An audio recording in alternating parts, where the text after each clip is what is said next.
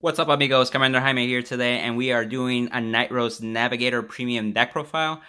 This uses Navigator, as you can see, and some of the new strides from premium collections, such as Bad Bounty as well. So let's start right diving into it. So let's start with the big picture for the deck concept, and what it's trying to accomplish.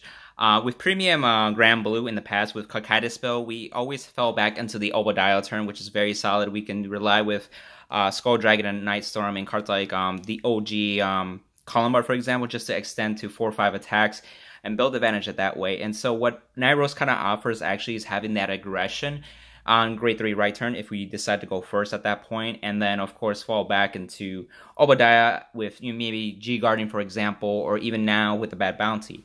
And so one of the things that I wanted to focus is like, how can I maximize that turn, and not only that, maximize the new Bad Bounty turn. And so Skeleton Seas Navigator over here, just like in the standard deck profile, really just helps a lot with that mill aspect. You can rest 2 rearguards, mill 5 from the top of your deck, and it's really that simple yet effective. And so you can easily get to the 10 to 15 mark by your grade 3 turn, which enables Nightrose to have some options to actually call. It enables Megiddo, the new retrain, that basically you can discard 1 card, and from drop zone you can call something regardless of grade at that point, if you have 10 or more. And so if we can focus on that and improving that and being aggressive and also being effective at the same time, that's great. And then at the same time, with a Bad Bounty turn, we're able to revive cards like Skull Dragon or even a Ghost Ship during our main phase and be able to have beaters and potentially having a first strike kill turn with Bad Bounty with 4 Skull Dragon attacks. So you have a Pseudo Megiddo turn, just like I've explained in previous videos and on the blog, is that this can actually be on first stride.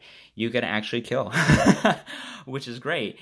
Other than that, you just fall back into regular Obadiah. So I felt like that's really a good place for Granblue, at least with this build with Nightrose with the Navigator in it, just to have that option too. So we have access to another win con. Not only Bad Bounty serves as a restanding turn, but it enables us to have a Pseudo Megiddo turn. So we have 4 Skull Dragon attacks and 2 Vanguard attacks. And I'll show in this video too later on how that looks like too. But we also have access to the original Megiddo, the ultimate stride. And then we can have Obadiah, which honestly also improves with the inclusion with Megiddo and the usage of Ripple Banshee. So I'll cover that too as I go along too.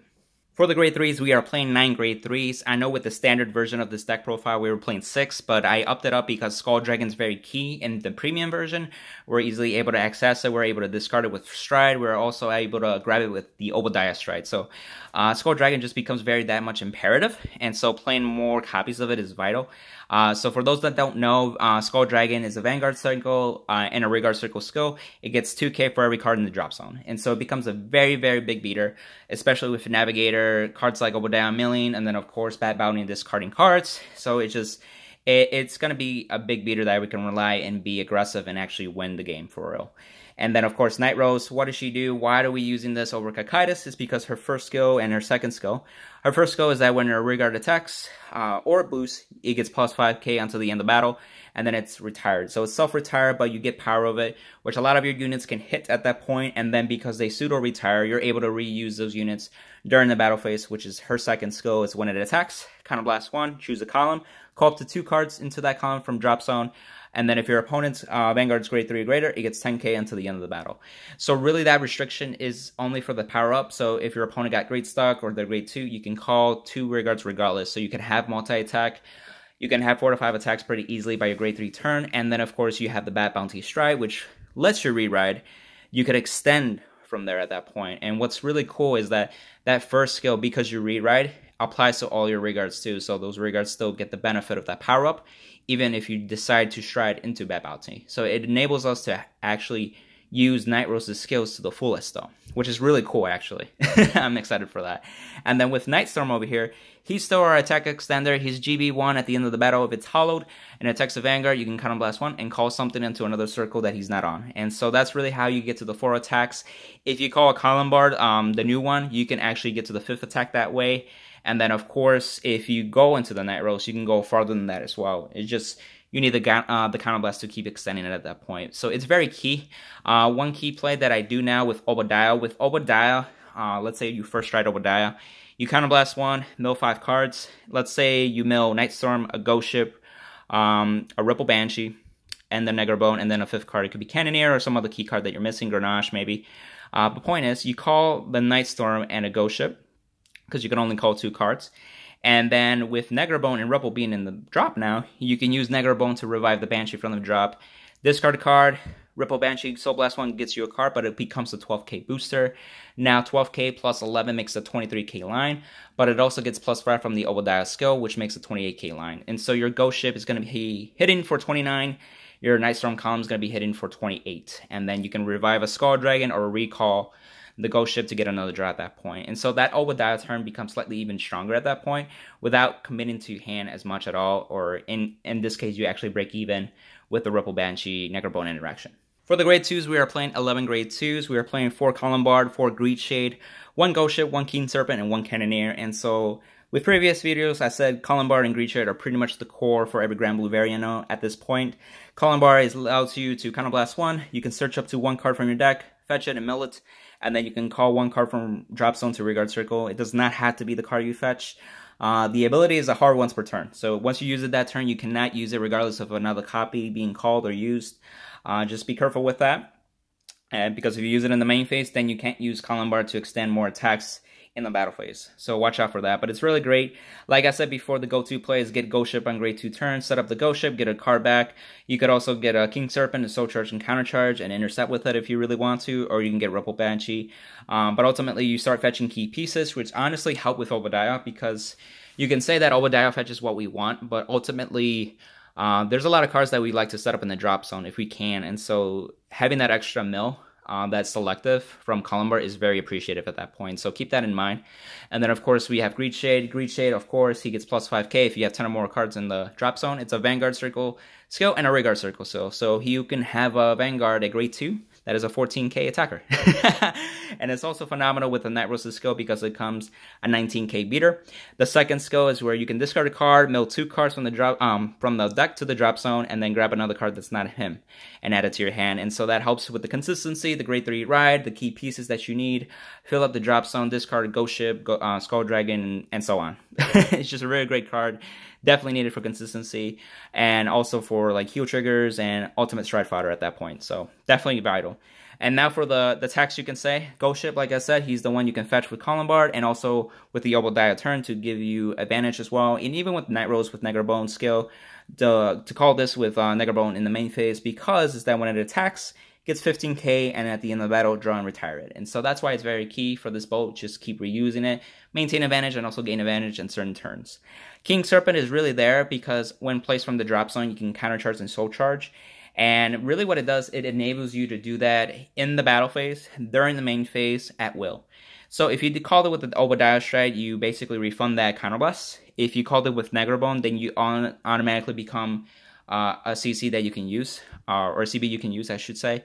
And if you got damage denied, for example, or you use all your counterblast and you got nothing back from that, or you didn't have Grenache to refund, that's something that you can use Negrabone to call King Serpent and get you a counterblast to use. Then you can go from Obadiah, mill Cutlass, use Cutlass to countercharge, and then have a forward attack turn still. So it enables plays. And then with Nightrose, you can call it behind a Night Storm when you do the column call.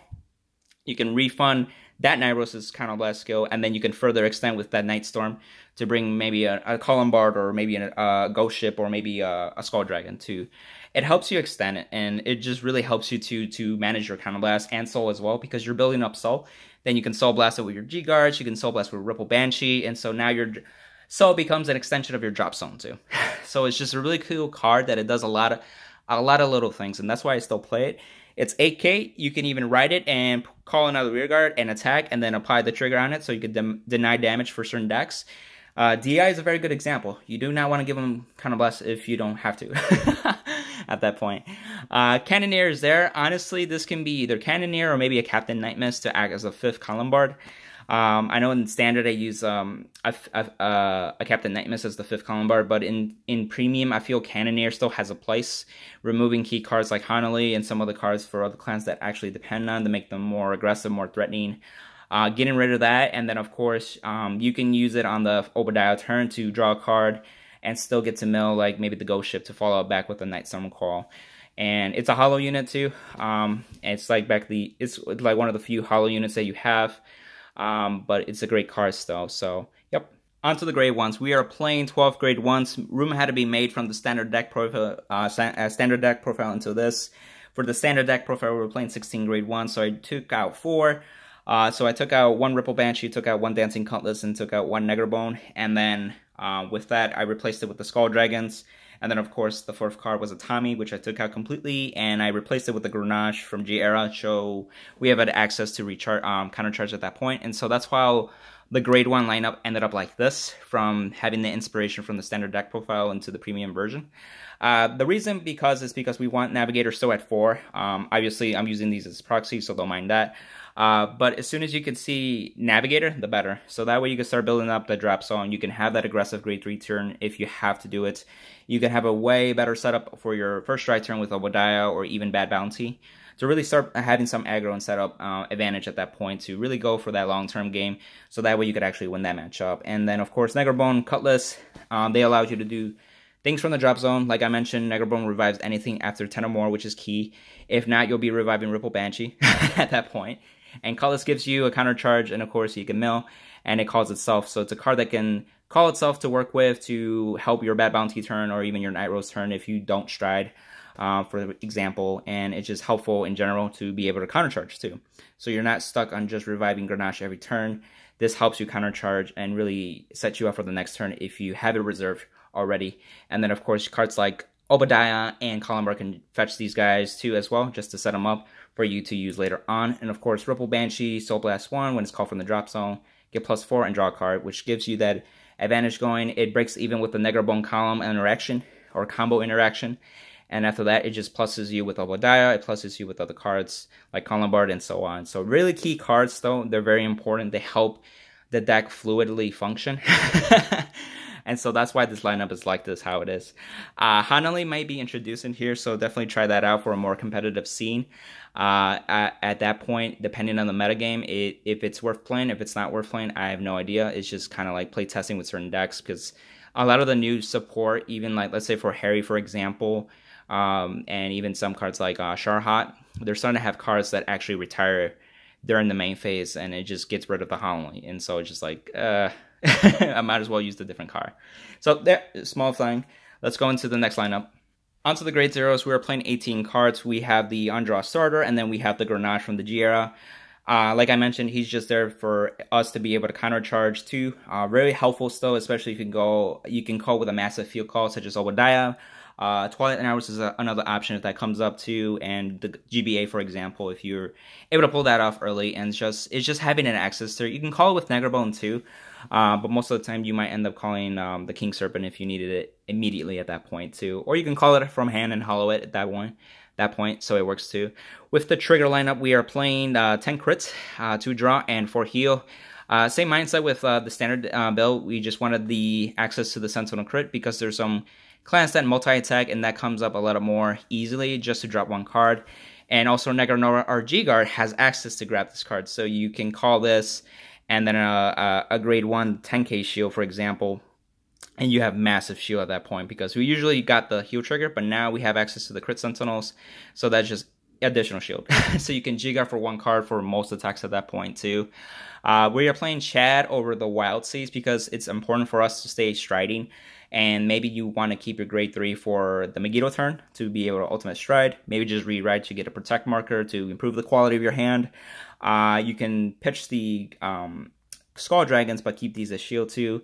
So it's a very good card overall, Chad the Ghosty. And plus with Obadiah, like Solemn Vanguard had mentioned to me in the blog, is that Chad helps where if you're milling the Skull Dragons from your deck and also the Night Storms, you're losing grade 3s out of your deck, and at that point you may start struggling to stride. And so Chad helps with that as well, so you're able to consistently stride without paying too many cards to the cost of stride. And so that's very key. So shout out to Solemn for that. And then of course we have Gustian PG. We just wanted to make sure that we had some access to the PG, but we needed to make room in the grade 1 slot. So I don't mind having to draw PG, and sometimes it goes off in the early game because you can clear your board with the Columbar Ghost Ship play. And so it's more chances to see it if you damage check it or drive check it, and then later on as well. So just be aware of it when your deck's low. At that point, if you really want to, you could mill it out so you don't see it, and just have it in the drop zone. Grab it with Greed Shade, or use it with Negro at that point, so that way you can perfect guard from the drop zone by G-guarding.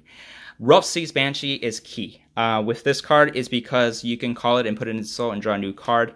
The power gain is not so impactful anymore because we have so many cards that get power.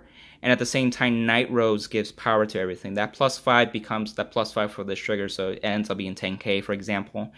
But what I really focus is some key plays like Ghost Ship, Skull Dragon, and then making numbers with certain columns, and it just works out. But with Rough Seas, you can call this early on with this Navigator and rest the Rough Seas and the Navigator, and then if you want, shoved it into soul to draw a card. And so really you just call one card, rested it, and exchange a Rough Seas Banshee for a new card, which is what you want to. The other thing to worth note, if you have two of these and you have the Navigator, you can call these two, rest these two, put them into soul, draw two new cards, call another rearguard, and use Navigator again that same turn. Navigator is not restricted once per turn. It just needs to rest two rearguards every time.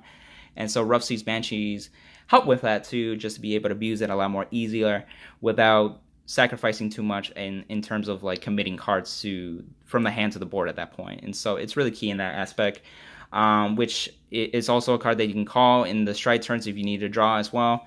And it builds up enough soul that you don't have to worry about like for your G guards and everything else like Ripple Banshee. So you always have that soul, so you don't have to be as concerned with. And you can soul blast the key units that you want that you may have written, for example. Onto the G units. We are playing 11 G units. Some of the key cards that honestly come up the most often is going to be Bad Bounty and Obadiah, of course. Bad Bounty, Counterblast 1. At the end of the battle that it attacks, you can discard 3 cards as well. Put this unit into the G zone face up. Write one grade 3 card from your drop zone and write it as stand. So that's how you can have that multi-attack turn with just a Vanguard. Very helpful with the Mega Colony matchup, especially since they're getting new supports. They're getting some solid support with the Cradle, so there might be a representation of Mega Colony out there. So just dealing with the grade 4 Ghidorah stun skill is just really annoying, and so having a multi-attacking Vanguard is just very useful. And then if you need to, you can actually ride the Skull Dragon, because Skull Dragon skill works in Vanguard circles, so then you have a twin drive beater that is still deadly, and so those Vanguard attacks actually apply pressure against Mega Colony, which gives you a chance to actually win. But outside of that, it gives you the Pseudo Megiddo turn like I was saying, and then I'll demonstrate it to later in this video. And then of course we have Obadiah, like I said, Counterblast 1, flip a card in the G zone, any card, which you can flip a Cyclone. And then at that point, you can search your deck up to 5 cards, mill it, and then call 2 cards for each card face up in the G zone, and they get +5 until the end of the turn. So that allows you that first turn, you call 2. If you have 2 face up, you can call 4, and after that, 5 or more, which is key. Helps have that massive field call, and then you have the remaining Counterblast to use with extension of Nightstorm, and then of course Columbar at that point. And what's the cool about it is the Bad Bounty allows you to use the grade 3 Nightrose to extend attacks as well. So you have both strides that enable you to extend attacks. One builds more advantage and some decent numbers to have focus for those 4 or 5 attacks, where this one can be very aggressive depending on your setup and be lethal first stride as a Pseudo Megiddo turn as well. And then also be a backup for Mega Colony, Chaos, for example, if it comes up. And then, of course, we can fall back to our other strats like Galleon GB8. When placed, call up to 5 cards, they get 10k to the end of the turn, and they are retired at the end of the turn. It's free. If it comes up, since you're flipping in G-guarding with the Negronora, it comes up. So it might be an option instead of going into the Bad Bounty or even in the Obadiah. So that's still key. And then the Twilight Nightrose, really it's there for the new Batabo matchups, though. It helps force retire if you don't want to clear it. Otherwise, you can use Bad Bounty as well and rely on that. So it makes it harder for them to crow you at that point. So that's why I still play it. And new Batama is also getting new support as well. So got to be prepared for that. And then, of course, the Cyclones over here, it's just flip fodder. Honestly, the only thing that gets benefits are heal triggers. Everything else, it's not a vanilla. So it's really just there for flip fodder. If you want to put with some other cards that have more utility, that's perfectly fine. I just have it there because eventually your heal triggers can become 15k boosters. And then, of course, if you have Nightrose, it becomes 20k boosters. So it may matter, it may not, but it's just something to have. You can use Tempest Call and Gauche, for example, because you're playing the Rough Seas Banshees, so that might be actually applicable. But most of the time, I feel like the mill setup with Obadiah is much more key, especially with the Negerbone utility now that we have. So that might become something to look into as well. And then, of course, we have the Megiddo and the Ballerina, which are the Ultimate Stride and the Progenitor Dragon. With the Ultimate Stride, Counterblast 2, call up to 5 cards to get +5, and they get the swap ability. Call 4 Skull Dragons and a Nightstorm. That's it, you know, the nail in the coffin, right? And then in Ballerina, if you don't have any CB, it's kind of a good stride to go into and do something. Otherwise, you can just do counter charge management with King Serpent, with Negerbone, or Cutlass. The way I designed this deck, it's easy to able to at least work with one counterblast thanks to like counter charging cards like King Serpent and Cutlass, so you don't have to solely rely on Grenache. So it doesn't really come up as well. So to be honest, I might take it out, but it's something to talk about. Lastly, we have the G guards. We are playing 5. We are playing 2 Negronora, 2 Negromode, and 1 Rectum. Negronora, like I said, G flip anything, Soul Blast 1. Call 2 cards with different grades and put them to Guardian Circle. So you want to get that Crit Sentinel there in a grade 1, or your Heal Trigger, or a PG, and it's just phenomenal card. So it's very good, and it flips, which helps with Obadiah, and then, of course, getting closer to GB8 at that point. And then we have Negromode over here, which is basically Soul Blast 1. If the number of cards that are in your drop zone are 5, get +5. Then if they're 10, another 5. And then if they're 15, and another 5. So you can get up to 30k shield in total. And honestly, it's really easy to do, especially since you have the Navigator. So you easily get to the 10 and 15 mark by the time you G-Guard for the first time, and if you haven't anything flip face up. So this card is actually really nice too. So if you don't want to use Negronara, you could still fall back to this as well. And then of course Rectum is just a discard a card to draw a card. It's a filter if you really need it at that point. It just comes out once in a while. It's just nice to have that filter, and of course you can set up your drop zone with whatever you discard at that point. In this part of the video, I just want to show up some basic combos that you can have to go to, really. Today, this part I will actually highlight Obadiah. So with Obadiah, you can counterblast 1 to selective and mill up to 5 cards. So I already brought them out. So this is something that I was kind of chatting about over the deck profile already, is that these 5 cards are something that usually you go to, like Nightstorm and Ghost Ship, for example, or even a Skull Dragon. But now we have Negerbone, for example. So, and if you want, you can throw in your 5th card to be a Cannoneer, or a Skull Dragon, or anything else that you might want, like a Grenache too, the G1. But I'm going to do these 5, for example. So, then I'm going to revive them right there. So, with this, you're able to do the Ghost Ship play, where you can actually draw 2 from this play. What's cool about the Negerbone and the Banshee, like I said, you discard a card, and then bottom deck the Grenache, not the Grenache, the Negerbone to revive the Ripple Banshee right before, below Nightstorm. So you can Soul Blast 1, and you will draw a card at that point. So the card you discarded for Negerbone is automatically replaced. What this is significant is because Nightstorm is 11k, it'll get +5, so it becomes 16, and then 16 plus the 12k booster from Ripple makes it a 28k column. So it really makes a really solid column at that point. So that way your attack pattern could be the 24 plus the 5 from Obadiah, so this makes 29. It'll retire and draw you a card. Then you just attack with the Nightstorm, boosted by the Ripple. Do the skill with your 2nd counterblast, and bring back the Ghost Ship, and then of course attack and draw again. And then your Vanguard, of course, you want to do the Vanguard first, so that way you can give all the triggers on the Ghost Ship at that point. So that way you can do an easy 4 attack turn that way and gain advantage back. And then, of course, you're generating 2 new cards with Ghost Ship. The one that Ripple replaced with Negerbone's cost is mitigated that way. So you're going to able filter cards into the drop zone as you wish to. So it's a really basic play, but I wanted to point it out because with the Negerbone, you're able to make a solid column with the Nightstorm without really giving too many resources from hand just to make numbers, and you can improve the quality of your hand at that point. So yeah. Another quick tip, if you need to get rid of something and you do have the 3rd counterblast available to you after Obadiah, and you're going to use one for Nightstorm, then you can use Cannoneer. So when you revive Cannoneer with Obadiah skill, it becomes a 14k attacker. Then you can counterblast, draw a card for yourself, and then when it attacks, it can be a 14k attacker. So you can actually hit Vanguard, or you can hit another rear guard at that point. So some key cards might be in the back row that you want to hit. A good example is Hanali, and some other cards like Baragios for Aquaforce, and so many to name of. And then at the end of the battle that Nightstorm would call back, then you can continue to gain advantage with the Ghost Ship. So you still get that draw 2 benefit. It's just that the extra counterblast lets you retire something, so that way you don't have to worry about something being a problem next turn. So yeah. This play is going to show up the Bad Bounty turn with the Skull Dragon plays that I was talking about. So what do you need is 2 cards at least in hand. You're going to need 2 Negro Bones in the drop, and then of course Skull Dragons either in the hand or in the drop, because you can discard them and actually call them that too. The other key thing that you'll need is Columbard actually in the drop zone, ready to go, and 3 open Counterblast at this point. And so this is the Pseudo Megiddo turn that I want to highlight. And so with Negro Bones, you discard your cards, so that way you can bottom deck them. And then of course, call 2 Skull Dragons. And this is your main phase though. There you go. So now you have set up your board at this point. So before with in standard you had the Nightrose Vanguard attack, but this gives you an extra Vanguard attack with the stride. And what's really cool is because you can do it as the first battle, so that way you can actually apply triggers to all these guys. And then at the end of the battle, you can Counterblast 1, put it face up, reride Nightrose, right? Get your protect marker, so you break even at that point too, which is really nice. And then because of her second, her top skill, it allows your rear guards that attack and boost to get an additional 5k. So your Skull Dragons are already be big from the drop zone that you accumulated with Skeleton Seas Navigator, but also her power up gives an additional plus 5k, and that may matter and that may not matter, but it's still just nice to have at that point.